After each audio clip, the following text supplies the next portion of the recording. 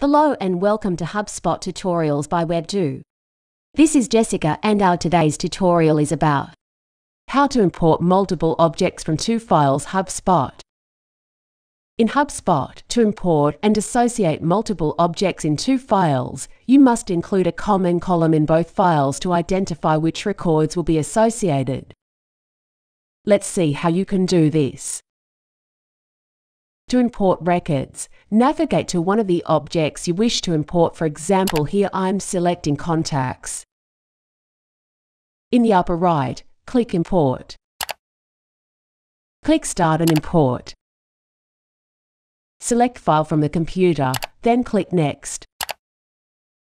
Select multiple files with associations, then click Next. Select multiple objects, then click Next. Select the object in your import file. Here, I am using contacts and notes. Next, click Choose a file for contacts and the Choose a file for notes.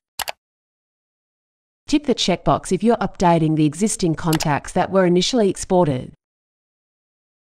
If not, leave it as such. Click the drop-down menu and select the language of your file's column headers if you're importing data in another language.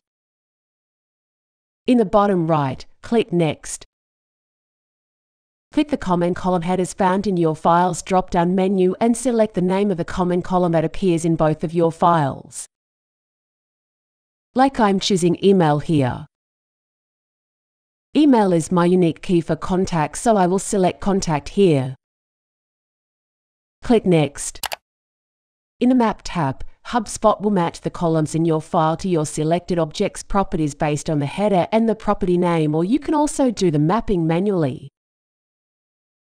While mapping, you can create a new property on the spot, and you can also choose not to import a specific column from the sheet into the HubSpot. If you have an unmatched column, select the checkbox, Don't import data in unmatched column. Click Next.